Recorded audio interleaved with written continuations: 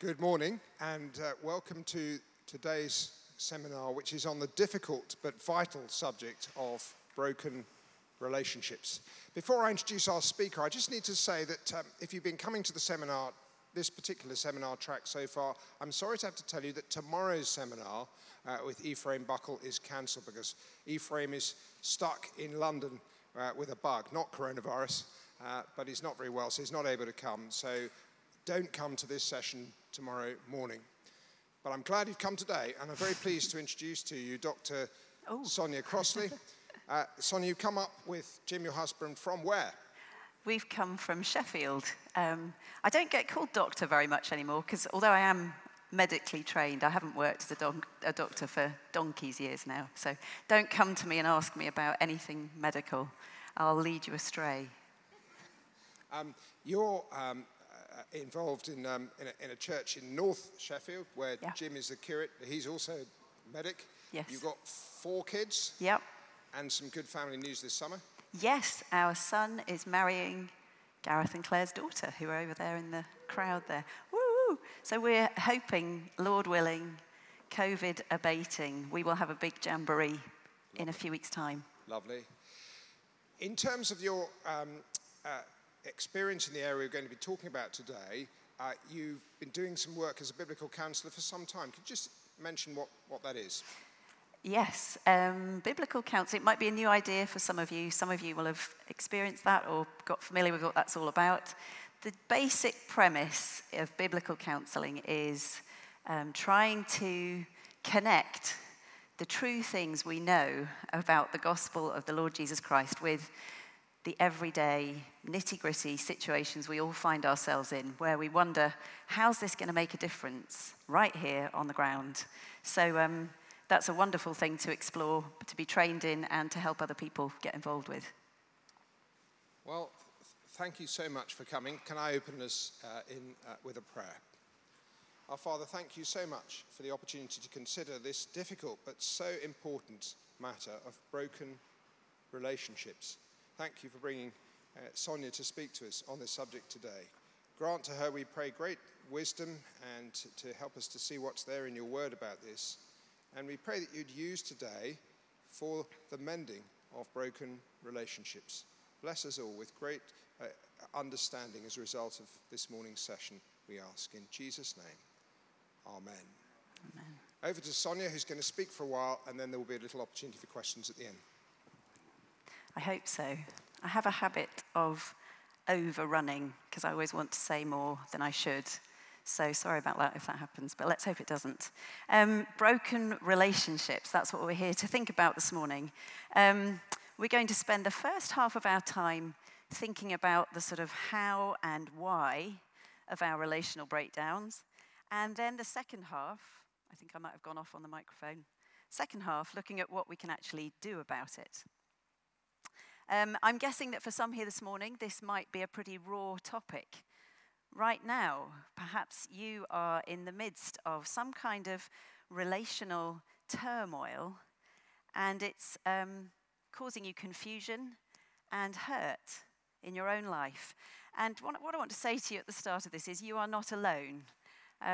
We've talked about some of my experience, but I think the only thing that actually qualifies me to stand here and speak about this morning is I too have broken relationships in my past.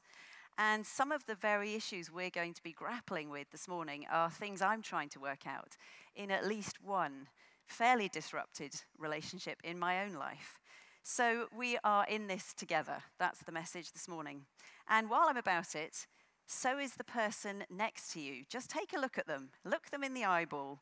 Because here's my first headline this morning. With the only exception of Jesus himself, to some degree or other, we all have broken relationships somewhere in our story. That might be some sort of monumental fracture that changes life forever, or it might just be a relationship where trust and transparency are even just vaguely disrupted. And it's worth noting as we start that even if we might think we're not getting anything particularly wrong in our dealings with others, doesn't mean we aren't. So that's one of the things we're going to explore this morning.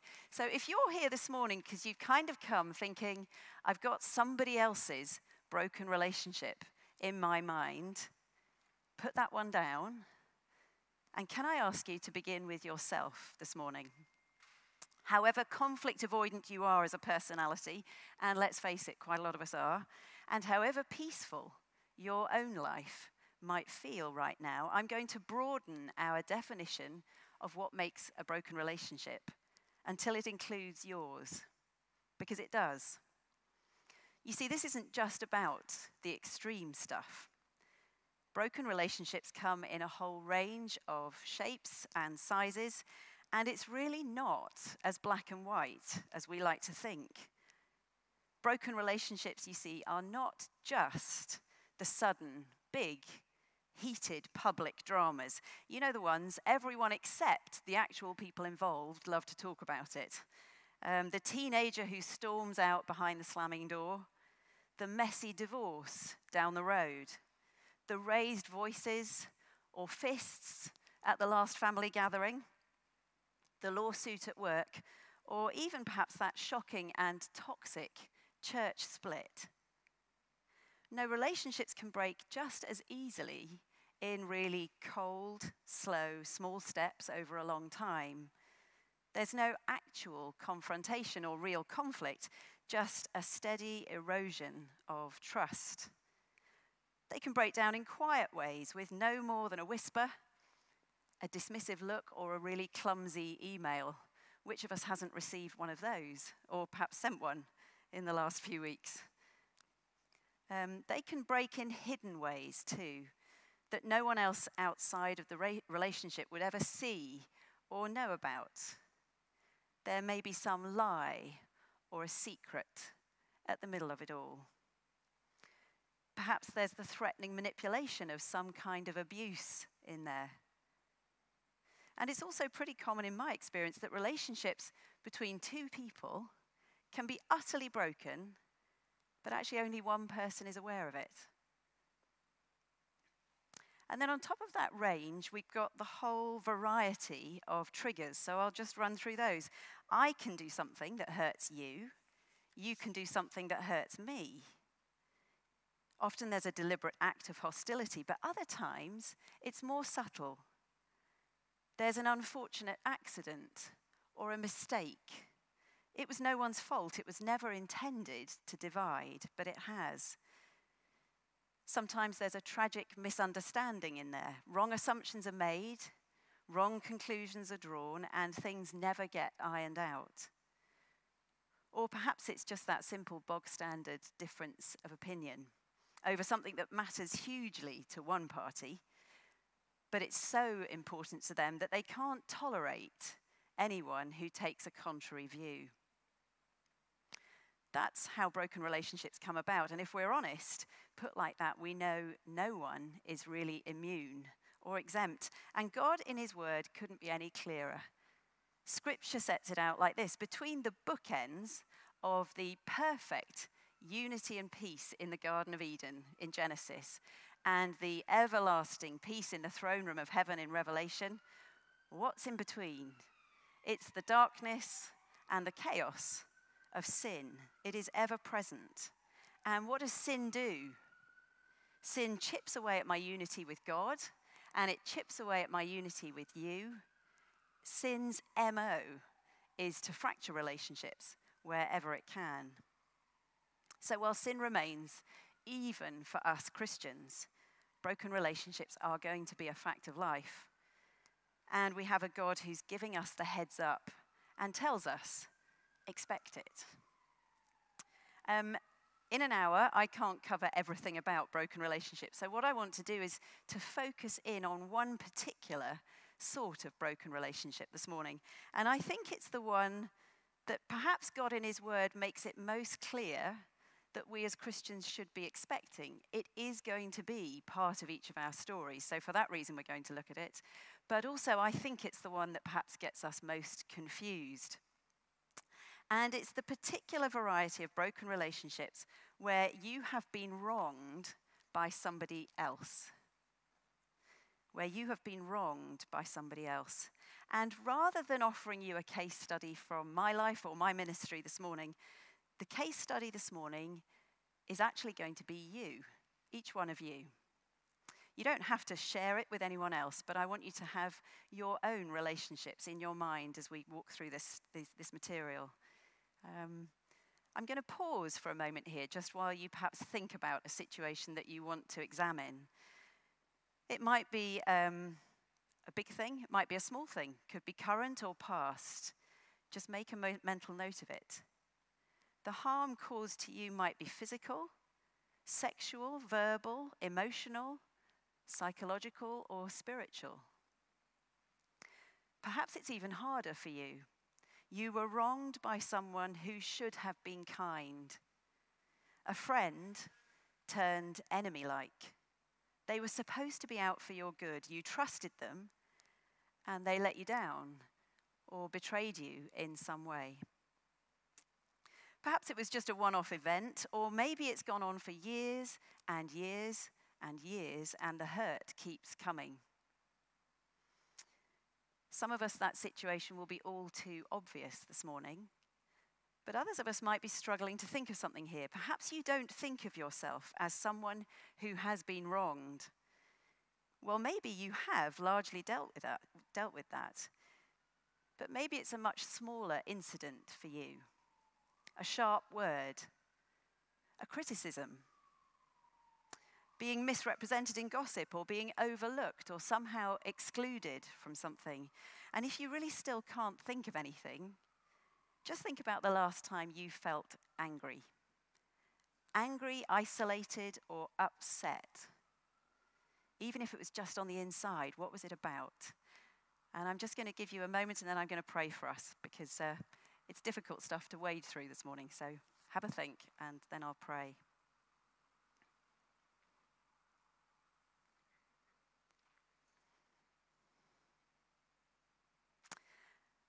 Our Lord God, these are hard things for us to think through this morning, and yet we know you are good and kind.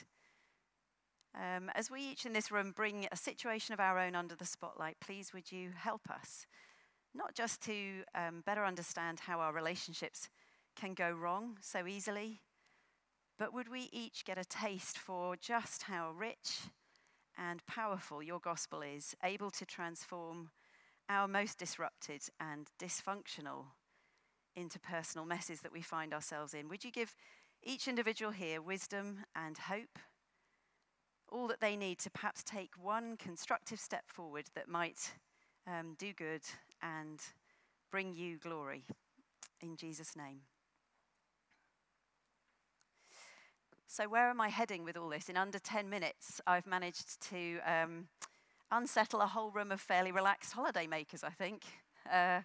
I've told you not only that you have broken relationships in your story, but I've also then got you to dredge up some of the particulars that will be painful memories of when you have been hurt by someone close to you. And I am sorry to do this, but let me reassure you we're heading somewhere good this morning. But first we need to just think a little bit more about sin, because I'm convinced that if we really understand sin, rather than being surprised that broken relationships keep cropping up amongst us, I think we should actually be pretty astonished that there aren't a whole lot more. And here's the Bible verse that's going to orientate us for the rest of our time this morning. It's 2 Corinthians 5:15. Christ died for all, that those who live should no longer live for themselves, but for him who died for them and was raised again. I don't know what your definition of sin is, but this is a pretty good one that takes us straight to the heart of the problem. Sin is much deeper than just the wrong things I think, say, or do. The underlying issue that our gospel of grace is rescuing us from is this heart attitude. It's living for themselves. Did you spot it there? That living for themselves attitude is what motors with sin. Sin makes me fundamentally selfish. It places me in the middle of my own self-absorbed little kingdom where I am so preoccupied with my concerns, my needs, my wants, that I live basically lights out to God up there as if he's not there, and I simply don't have the bandwidth to consider you as someone I should be loving and serving because I'm too busy doing that for myself. There's a self-obsession to sin that actually dehumanizes those around us. It's pretty serious stuff. So to quote Paul Tripp, you become no more to me than either a vehicle to me getting what I want, in which case I like you and we can get on, or you are going to be an obstacle to me getting what I want, in which case you're going to frustrate me and I don't actually want to be in a relationship with you particularly. And when you boil it down, isn't that how most broken relationships start? And not surprisingly, it's the reason why most broken relationships never get fixed. But in the particular situation we're focusing on right now, this is tricky, isn't it? Because when someone has wronged us, so often we get really black and white about it, don't we? The sin of the one who has offended us is surely what's on the table. It's their selfishness, their living for themselves attitude that's made the mess. Theirs is the real problem here, isn't it? Well, yes, whilst that's true for them, it's only half the story. Because what we love to ignore is the fact that even though it's true, you are the victim of somebody else's wrongdoing, you too have all the same heart issues motoring under the surface inside you. Because here's our second big headline for this morning. It's not that you have been wronged that is actually the key issue. God, remember, has told us to expect that. The real issue is, how are you going to respond? A broken relationship is never just about the one person or the one event even that broke it in the first place. But it's about each and every response and counter-response thereafter. Certainly something I'm learning in my own life. And what really unsettles me, and I think should unsettle all of us, is that faced with the hurt and injustice of being wronged, supposedly Jesus-loving, grace-filled Christians like you and me, often without realizing it, shrink back. And we revert to this living for ourselves mentality.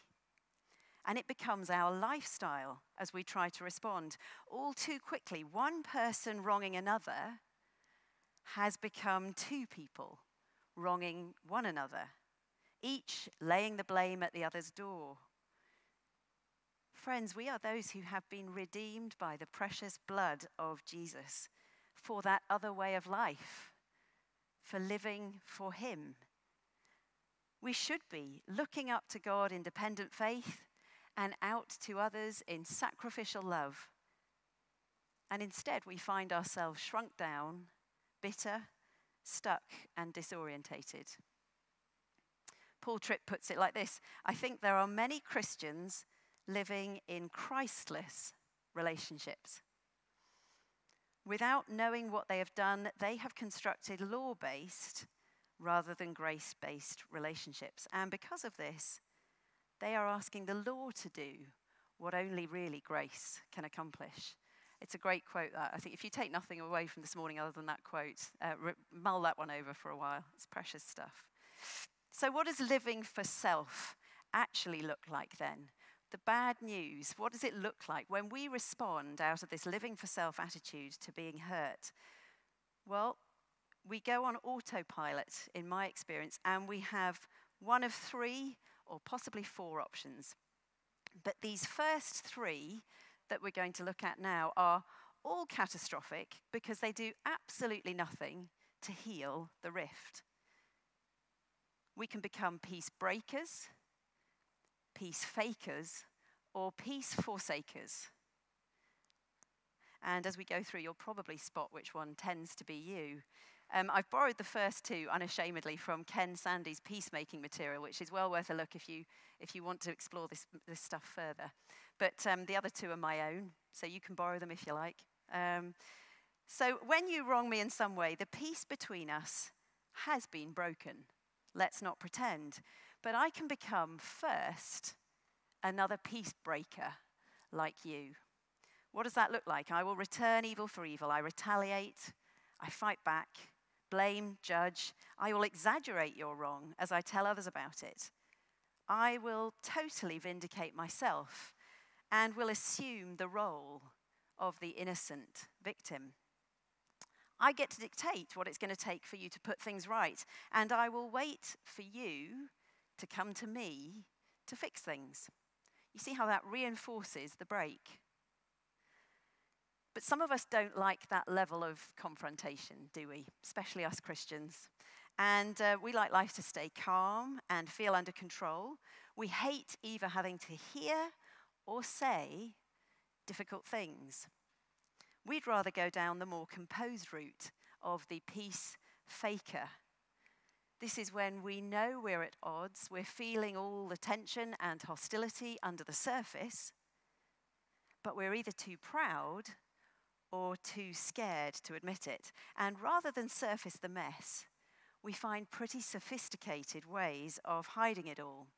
Small talk and smiles keep a lot of this mess hidden, don't they? We can excuse, we can justify, we can distract ourselves. Or sometimes we can even choose to minimize the wrong that has been done to us so that we don't have to engage with the pain. Christians so often go down this route, and I think about the young couple in a friend's church who, rather than admitting their marriage had fallen apart and asking for help, they decided instead to spend thousands of pounds building a stud wall down the middle of their semi-detached house. This is true, apparently. They got this wall built, and behind their front door, in front of the front door, everything looked fine. Open the front door, 2 routes, so that they could live under the same roof, but have entirely separate lives. They didn't need to have anything else to do with each other now. And to all intents and purposes, as they came out of the front door, everything was fine. Nobody knew. And behind the door, totally separate. That's a pretty extreme example, but peace faking goes on in our churches all the time. We value things looking neat and calm, at least from the front, on a Sunday morning.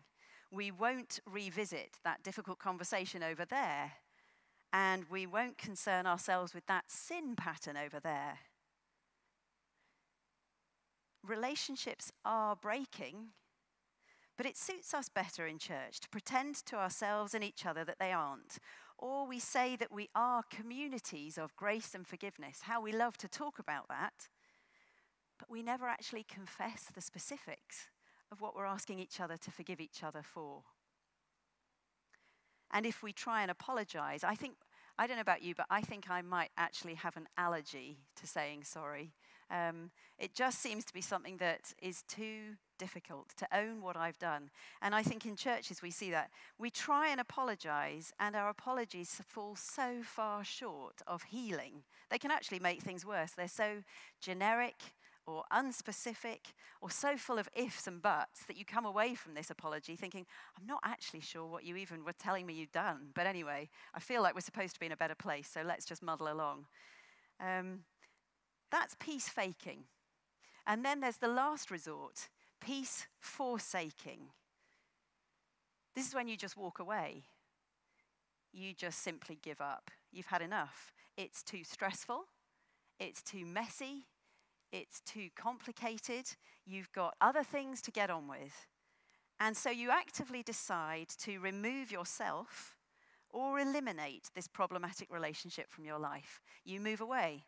You get a different job. You unfriend them on Facebook. You avoid having to sit next to them, chat to them, be in the same home group as them, whatever it takes. You just think, I'm not doing this anymore. I'm done. Or we just go for that slightly subtler version of this where you just tolerate each other being around, but you have no intention of going deeper in relationships. And we do this all the while convincing ourselves it's their fault, it's got to this. And that is how broken relationships are going to stay broken. So just take a moment now to think about that relational hurt you identified earlier on. Consider your most recent interaction with that person. There will be plenty of ways you were perhaps very deeply wronged by this other person, but just shine the spotlight in the other direction for a moment here and ask yourself, are there any ways I can see that I might have adopted a peace-breaking, faking, or forsaking response? I'll just give you a moment to have a think about that.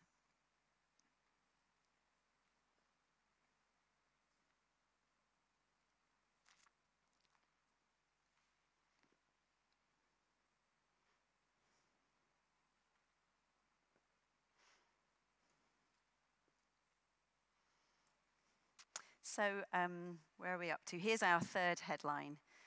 Sinners tend to respond to sin sinfully. I'll say that again. Sinners tend to respond to sin sinfully. And here's the thing, before you knew Christ, living for self, that peace-breaking, faking, and forsaking were your only options.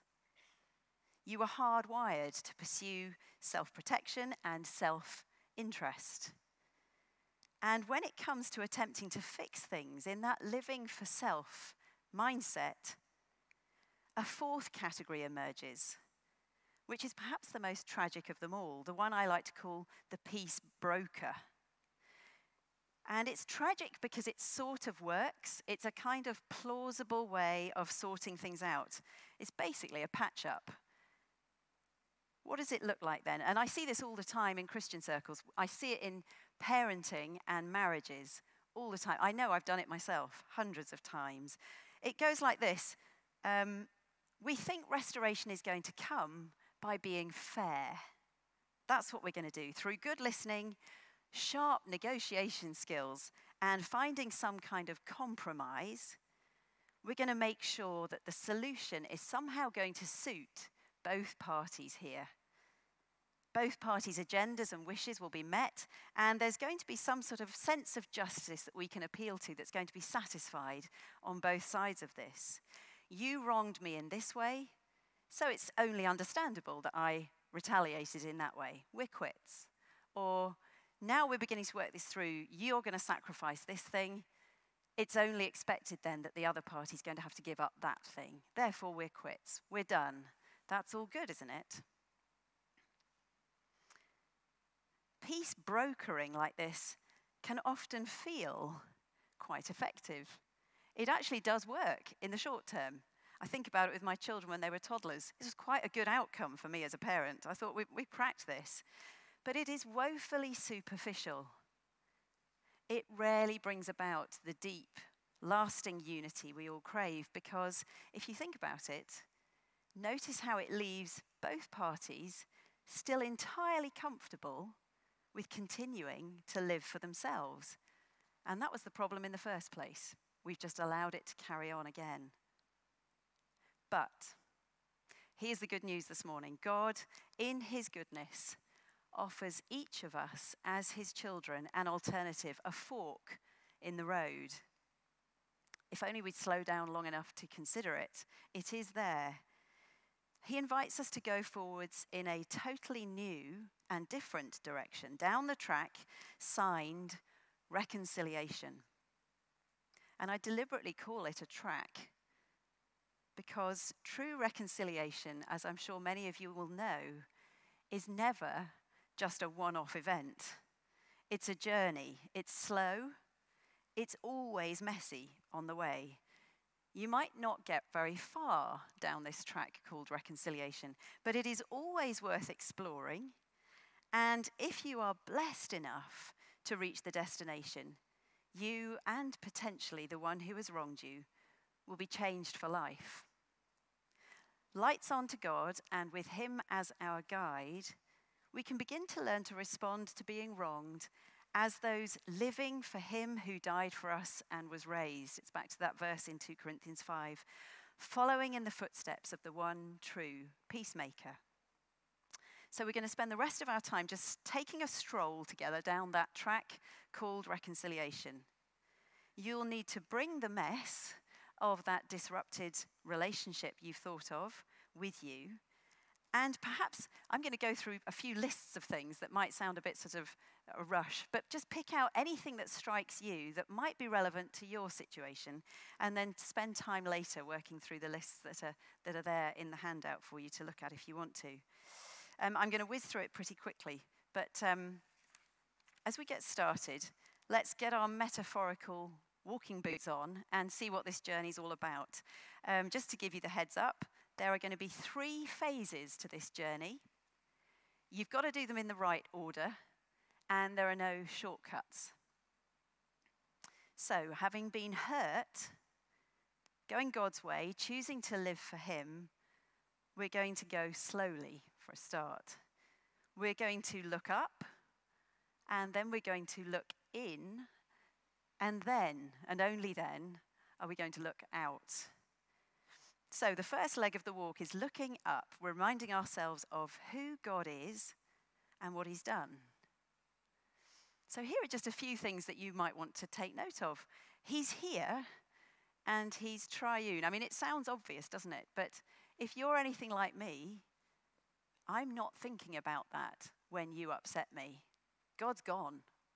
All I see is you. How refreshing it is just to stop us in our tracks and be forced to look up and be reminded someone bigger and better than either of us is here. He's on site. What a relief. And he's triune, which means that 3 in 1, God is existing within himself in total peace and unity and mutual affection. He really is the relational expert that's on site with us here. It is such a comfort. It gives us hope. What else might we remember? We live in his story now. God's story is bigger and better than any of ours. The theme of God's story is one massive move from brokenness to reconciliation. In fact, you could say the whole of salvation history is just one cosmic act of reconciliation. My story is now nestled somewhere in his. And so here's the point. If the trajectory of God's journey is this move from brokenness to reconciliation, there's a kind of grain to it. And I look at my relationships and I think, are my relationships going with the grain? Or am I pulling against it? Am I somehow out of sync with what God's up to? It can really help us to stand back and get that big picture back in place. God's not surprised to see us in our mess. He is more than just expecting it. God, in his sovereignty, has deliberately planned this particular mess to be in your life right now because he promises to be up to something good in you. What might that be? I've got a few purposes I've been rummaging around in my head with over the last few days. One of the most striking ones, Romans 12:21. Do not be overcome by evil, but overcome evil with good. It's a staggering verse that, if you think about it. How you respond and treat someone who has wronged you is perhaps the litmus test of who you belong to. Are you God's or are you your own? God is watching. He's presenting you with a fork in the road. Which way are you going to go? Are you someone who returns evil for evil, hopelessly overcome by sin? Or are you able to be someone who can return good for evil because you have the Lord Jesus? If you haven't got him, you can't do it. Perhaps this relational difficulty is giving you a reason you've never had before to run to God for refuge and for comfort, to deepen your relationship with him. Perhaps it's to purify your faith in some other way.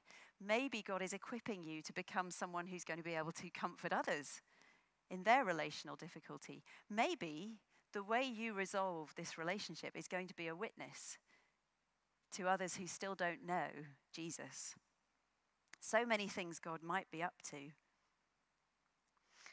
James 4:12 says God alone is judge. That's a really important bit of the jigsaw to have in place. Not me. It's his to avenge, Romans 12:9. I often say in counselling, have you got to the stage yet where you have let them off your hook, knowing that you leave them on God's? It's a good question. We're not saying we're supposed to be a pushover here or a doormat. It doesn't mean pretending everything's fine. It's simply saying, I don't need a certain outcome here. You're off my hook. But we have the comfort that we know the really just judge of the universe has them under his eye. Jesus is the true peacemaker. That helps, doesn't it? It helps us to recognize that without him, I can't actually do very much that's going to be useful here. And we revisit the gospel. What do we discover? Our gospel that brings us to Jesus is outrageously unfair. We no longer live under law, but grace. Think about how Christ is with you. Romans 5:8, while we were still sinners, Christ died for us. There is an innocent one who has never done anything wrong, who takes the initiative in reconciliation with us, the wrongdoer. He pays the debt I owe. He keeps pursuing me with fresh grace every day. He is faithful when I can't be. Will I trust him to do good here? Perhaps sometimes we just need to hear God's promise to be with us.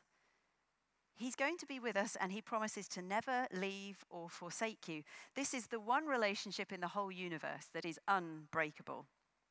And united with Christ, with his Spirit at work in me, hope can be reignited because he has promised to resource me with the same power that raised Jesus from the dead to be a peacemaker like him in the situation in front of me. What might that look like? That's leg one of our journey. And I'm going to give you just a pause at the moment. I'm not sure how COVID secure this is, but I'm going to ask you just to, through your masks maybe, just mention to the person next to you one thing about God or the gospel that has struck you as we've been thinking about it then, that you'd perhaps forgotten, that might make a difference to you. Just give you a moment to do that.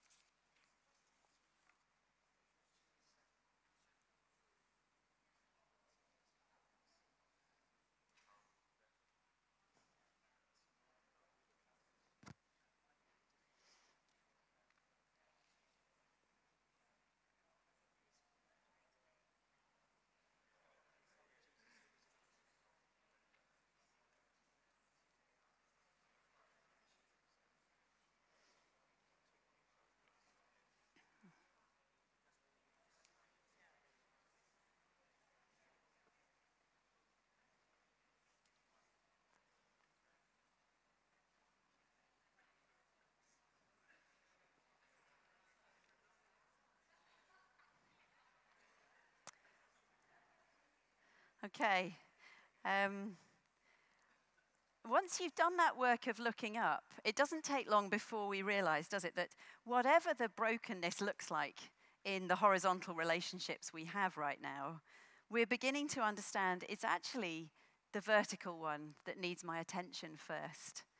That there are actually things between me and God that need repairing and sorting out. Reconciliation begins with me and God first. And that's where this second section of the journey goes. We're going to be looking in. It's a bit more uncomfortable. You have to look at the ugliness. But you want to ask God to help you see what he sees when he looks inside you. And this is a really helpful process to go in. I'm not going to go into it now. Just a couple of things. Don't bypass the pain. We have a God who wants to comfort you and look after you in the hurt and pain. I think Christians often feel like we're failing if we're upset. If that's the case, I'm done, certainly, and I'm sure most of you are.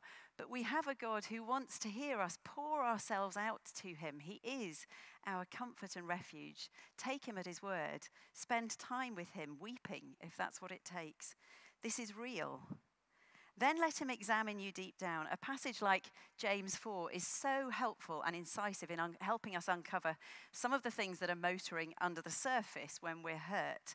Heart issues, agendas, motivations, and desires that are actually going full throttle in us when we're hurt. And God wants us to surface them. What outcome might you be after here that you're perhaps clinging on to too tightly? What are your reasons for still trying to be the judge here? Is that acceptable? Are you being too prescriptive in what you're after? Go a bit deeper. Ask yourself, why is it I think things should go like this at this point? What is it about this outcome I want so badly? And why? What's under threat? What am I protecting?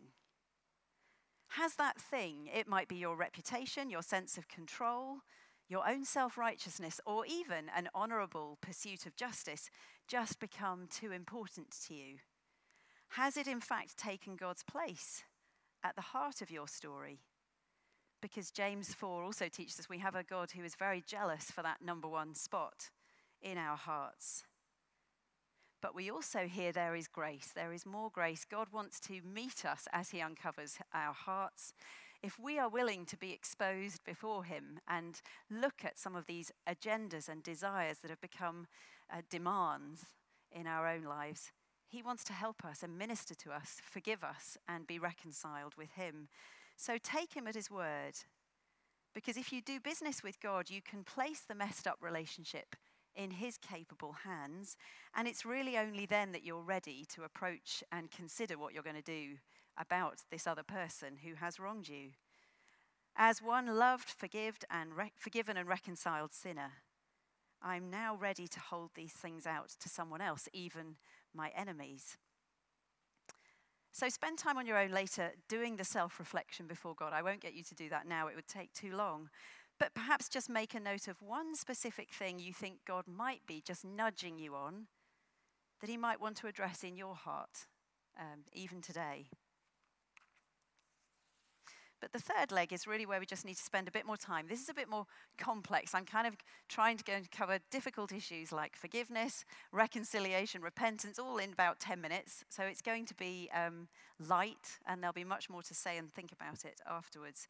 But again, the message here is as you turn to face the one who has wronged you and somehow deal with them, don't rush. So often I chat with people in their eagerness to get things sorted who've bypassed steps 1 and 2. They haven't done any looking up. They certainly haven't done any looking in. And they're ready. They're coming for it. It's fairly scary. It doesn't usually work.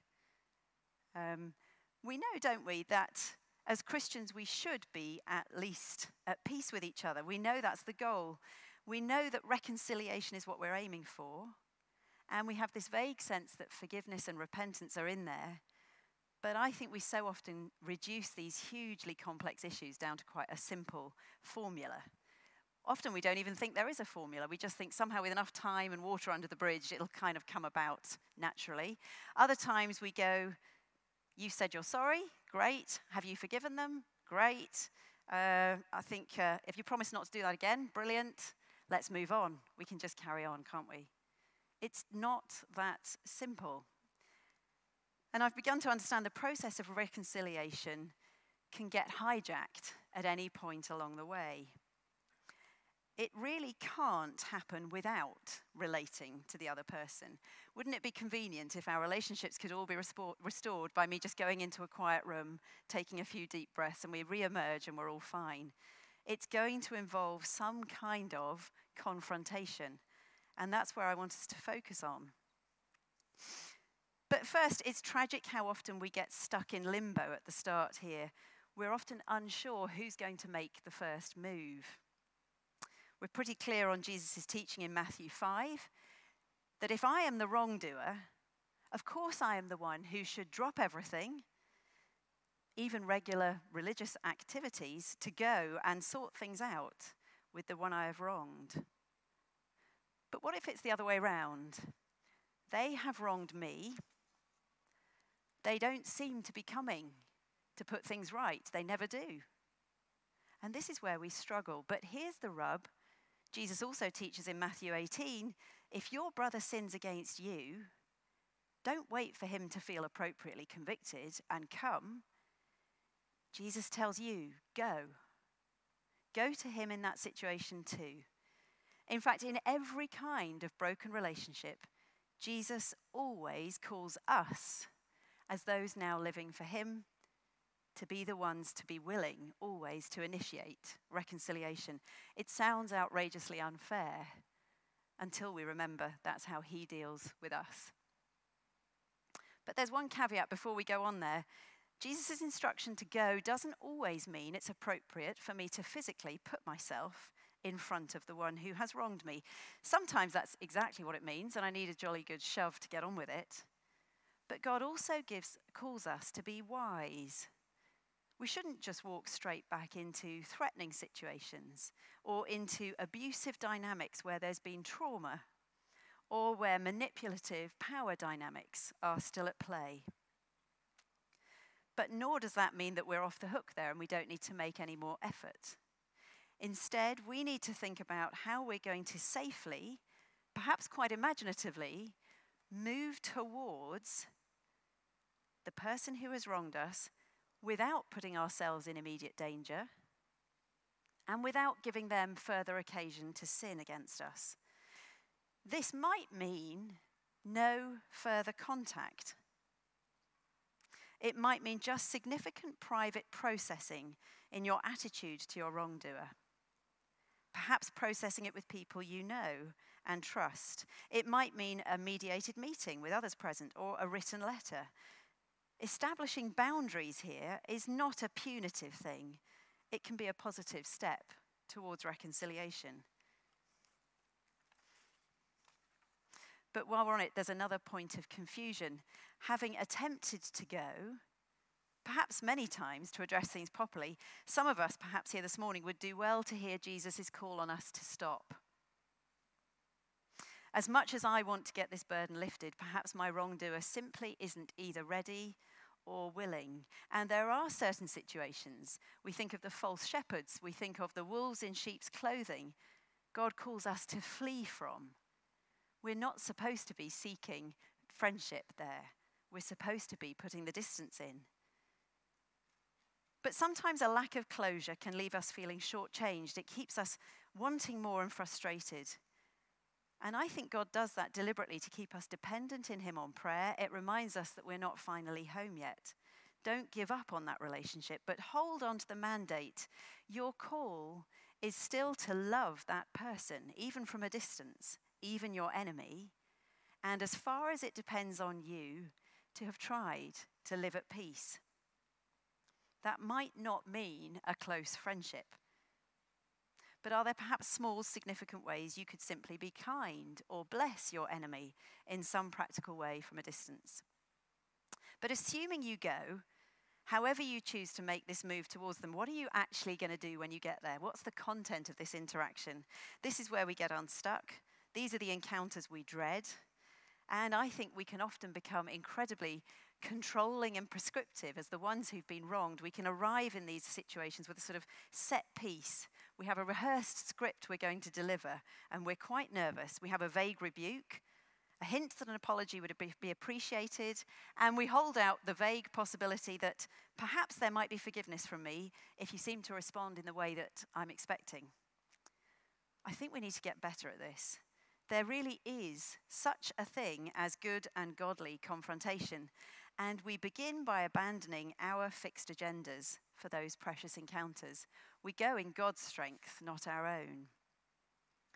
We get confused about forgiveness. We know we have to forgive, don't we? We know if we don't, God won't. It's that serious. But what is this thing called forgiveness? I want to suggest it's when you can honestly say that the personal cost of the hurt that you have inflicted on me is something I am no longer going to hold against you. The pain and the debt you owe to me have been absorbed in my vertical relationship with Jesus. I'll just say that again. Forgiveness is when I can honestly say the personal cost of the hurt you have inflicted on me is something I will no longer hold against you, because the pain and the debt you owe have been absorbed in my vertical relationship with Jesus. It's not pretending nothing has happened. It's just saying, I am not the one to punish or take personal revenge. Getting to that point is something I can do with God in private. That's an attitudinal forgiveness that I can work out before I have anything to do with you. It's something I can do on my own. And I think this is the sort of non-negotiable bit for us as Christians. We must get to this point. Otherwise, we haven't begun on the journey to reconciliation. But going further may be more complicated. There's so much more to be done if genuine reconciliation is going to be achieved. At some point, we can strive, if at all possible, to let that forgiveness that we've worked through vertically happen in the horizontal, actually on the ground. We can have a moment where we're going to work hard to get to it, but where we actually are able to communicate, I forgive you, and you accept my offer of forgiveness. That's when true healing and relationships start to feel better on the ground. But sometimes we have to accept that's not going to happen.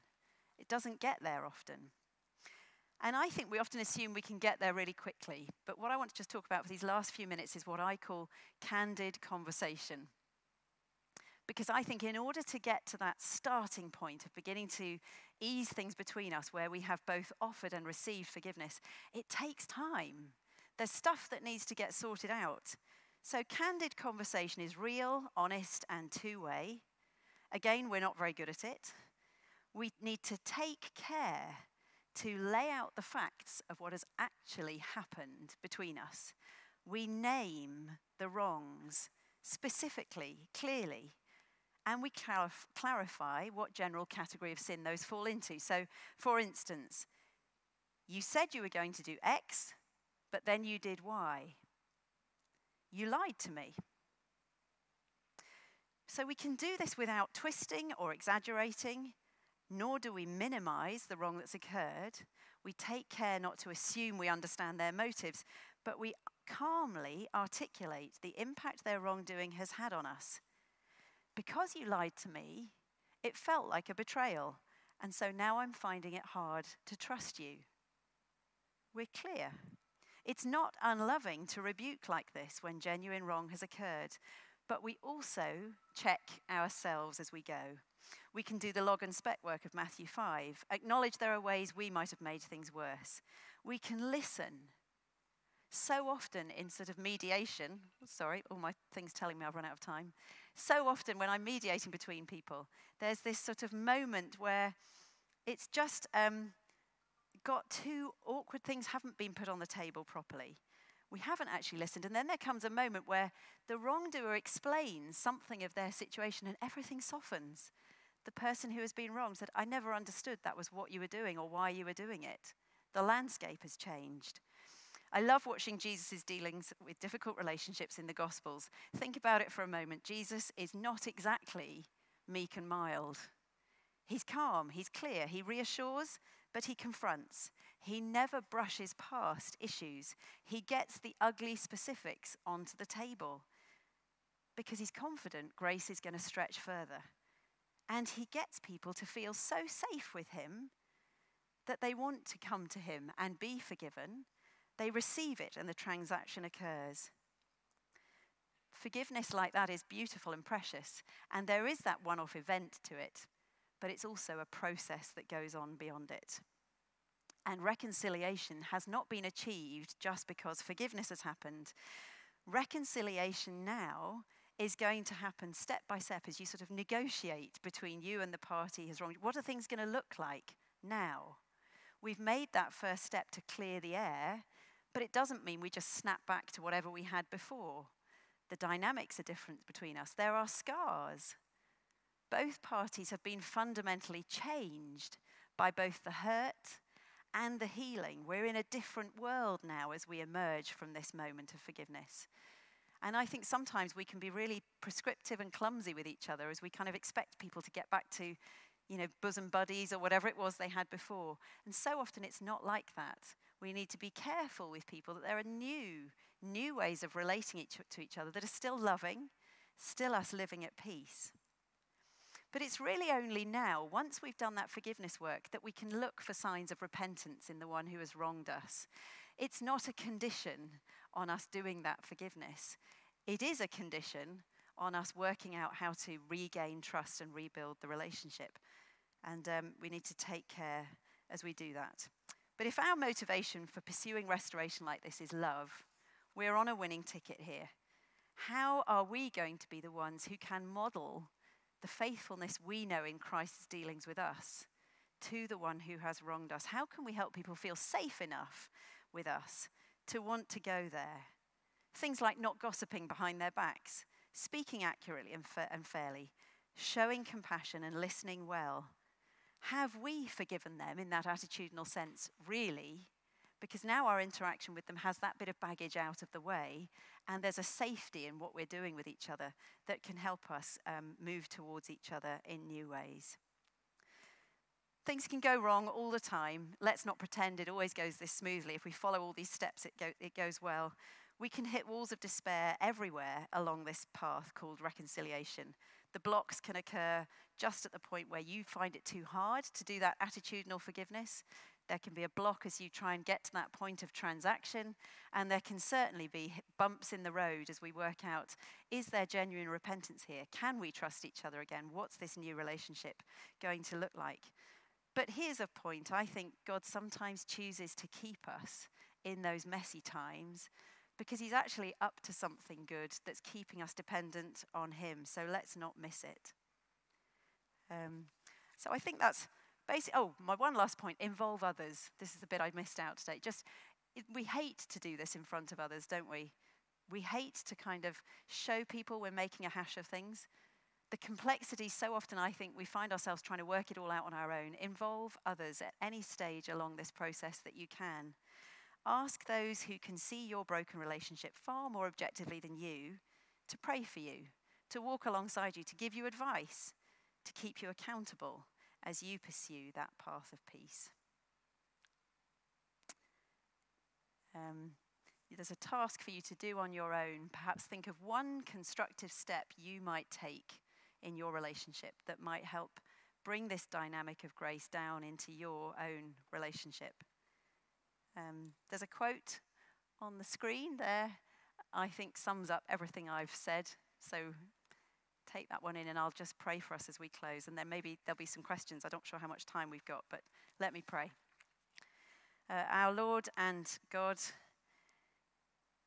we've raced through a lot of material that's hard and painful, and I pray for each person here this morning that having taken a look at the difficulties and brokenness in our relationships, would you help us replace a confidence in ourselves or a confidence in finding justice with a far deeper confidence in the heart-transforming grace of Jesus who has drawn us to himself. We know he alone has the power to draw us to each other and bring healing. Would we see our relationships, however complex, no longer as hassles or obstacles to be tolerated, but as significant opportunities to know more of your grace in our lives and perhaps to be able to show that to others. In Jesus' name, amen.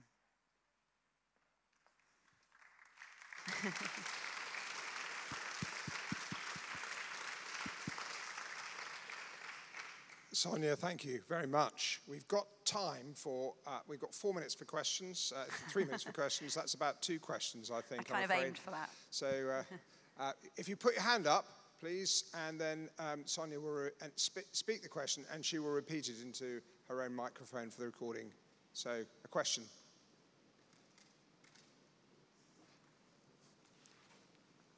Comment on church divisions, which you told us generally to expect conflict, and reminded us that they're very common. Just a thought that's come to mind, are church splits always the worst outcome? Possibly that's a way to resolve things. Yeah, yeah. And there's sort of secret to that. Is it good to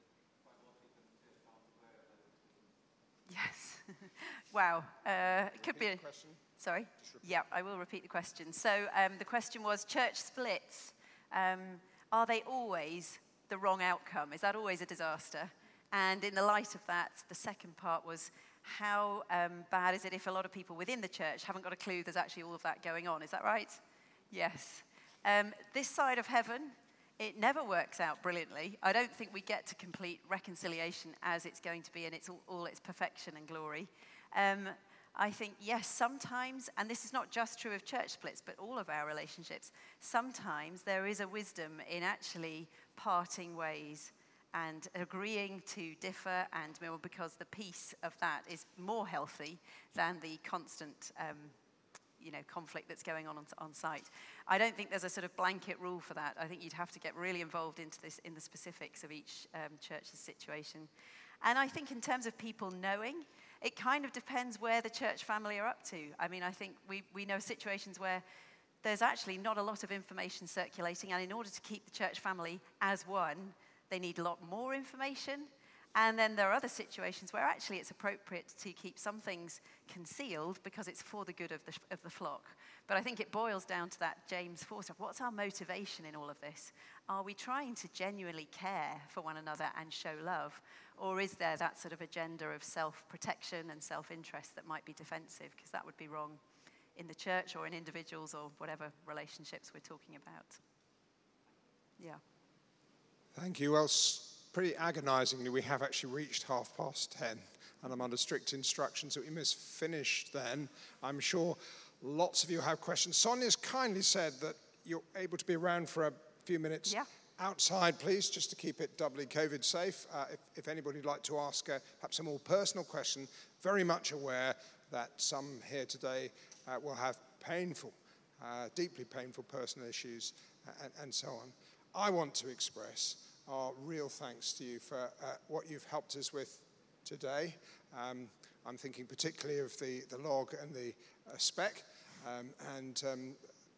but you will have helped us in lots of different ways. So thank you very, very much indeed, Sonia, for that. Thank you. Okay, thank you.